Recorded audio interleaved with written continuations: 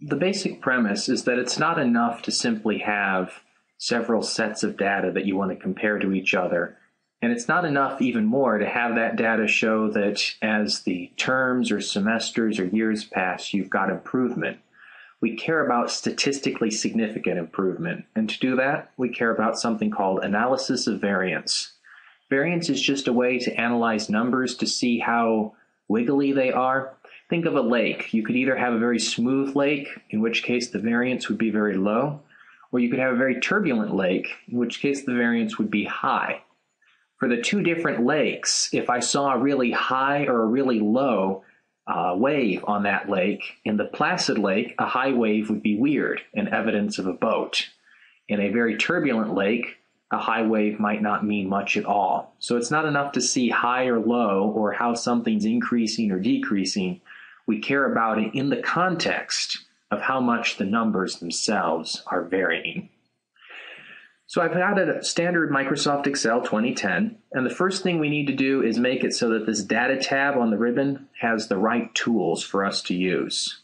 Go ahead and click on File, click on Options, and click on Add-ins. And in all likelihood, right under where I have on my screen Analysis Tool Pack VBA under Inactive Application Add-ins, you're going to also have the Analysis Tool Pack down here. So look down here in this area, but click on the Analysis Tool Pack until it's highlighted. Select Go, and make sure that you've checked the Analysis Tool Pack button, as well as that you've selected the Solver add-in. Then click OK. All right, so now I'm going to go down here to 3 semesters worth of data. This is for Fall 2010, Spring 2011, and Fall 2011, 3 consecutive semesters worth of the final course percent in one of my courses. We're going to go and select on the data toolbar. You're going to select data analysis there at the far right. We're going to go ahead and you might have to scroll around on this until you get Anova Single-Factor, because we're only comparing one single issue, namely final total grade in a particular course. We'll select OK. Because I've done this a couple times, we've got some information here already, but let's go ahead and set it up. So in the input range, I'm going to go ahead and click on the A1, which is where my first piece of information is. Then I'm going to scroll down.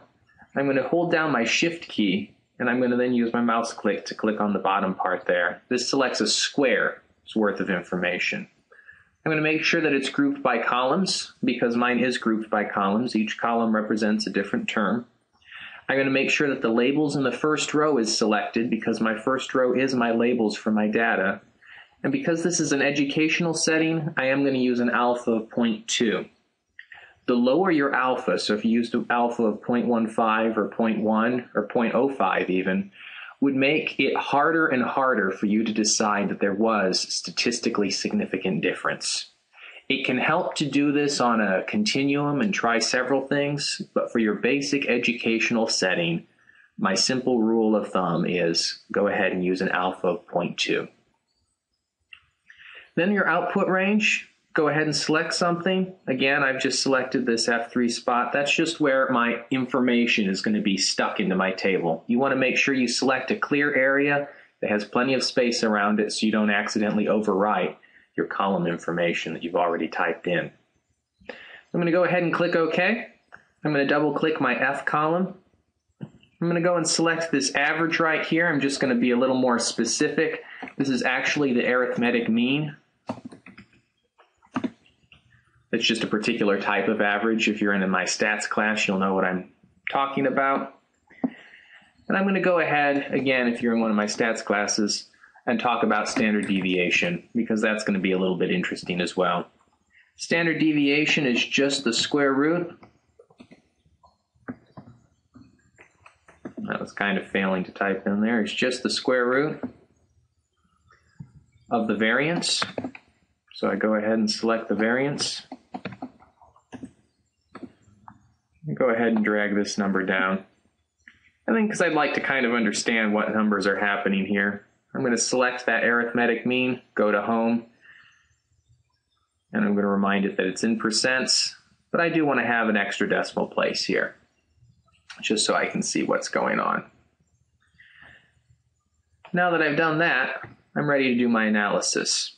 What we see is this. Going from the bottom up, I have consecutive semesters of my statistics class.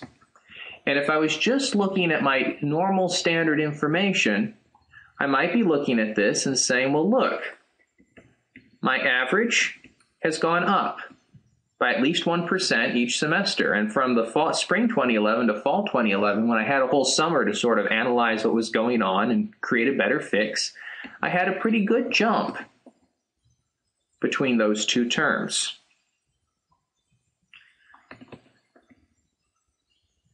But that's not quite enough.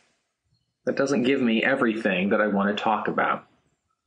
And again, if you're in my classes and you know what standard deviation means, you're aware that this is some sort of percent change that's general and typical in the class. And so I can create a low and a high general bound for my class by taking the average and subtracting the standard deviation. And again, I can use my fill bar to do that for all my classes. And then I can do it for the high level by taking my average and adding the standard deviation. And what this gives me is a low and high range that, since these classes are approximately normal, means that in fall of 2011, I expected for a low score of about 43% and a high score of 86%, so between those two ranges and all the scores in between, I expected to have approximately 68% of my entire class fall inside of there. So that becomes the usual place where I expect students to get their grades. Anyone who scores lower than a 43 and anyone who scores higher than an 86 becomes sort of different. They're outside the majority of the class. And if you look at these low and high scores, these are good. I've gotten my low score higher, and I've gotten my high score higher. So I've got my middle 68% of all my students, what you'd call the normal student, the biggest group, 68% of them, fall in this middle range, and these are going up. So I get excited. I think that I'm doing good stuff in this class. I've been using a lot of new techniques. I've put a lot of time, effort, and thought into the class. And I look at these percents and I might get happy. But statistics is going to make sure that I don't get too overly happy, because there's two numbers we want to look at. You want to look at the F-test value that we've calculated, or that I've had Excel calculate, and you want to compare it to the F-critical number. This F-critical number is based on how many students overall I've analyzed over the semesters, and that 20% alpha that I had entered into the program earlier. This is the critical value. If I get a value that's higher than this, then I know that my data is not just looking like it's going higher, but it is actually going higher. If I look at my F-critical test and I decide that it's not actually going higher, then that means that maybe I'm just currently in a bubble. Just like we had the stock market bubble for tech and housing, I could currently be in a stats bubble. And when you compare these two numbers, you see that I have a 0.95 and my critical cutoff level is a 1.6. And this is unfortunate for me, because it means that I haven't reached the cutoff of a 1.6 or higher. This F-test over here, in a perfect world, would be 1.6 or 1.68, something higher than my critical cutoff. I'm close, but I'm not over my critical level. So what I'd say to myself is, you're probably doing good work. The fact that these percents are increasing is a comforting thought. The fact that these ranges are going up and improving means that good things are probably happening with your students, but we haven't passed that burden of scientific proof. I haven't gotten beyond reasonable doubt. I could just have gotten lucky in my later semesters with my mix of students. I could have simply been fortuitous in how much people were able to study. Maybe with the bad economy, people were able to devote more time to school because they didn't have to work because they were unemployed. so they're able to do better in stats class. I haven't yet proved rigorously that I've successfully created something good here in this class. So this is the type of stuff you want to look at when you're analyzing your data. It's not enough to just see simple improvements, even fairly large improvements like we've seen here. You have to compare it to the F-test, and this is called analysis of variance. And here's how to do it in Excel.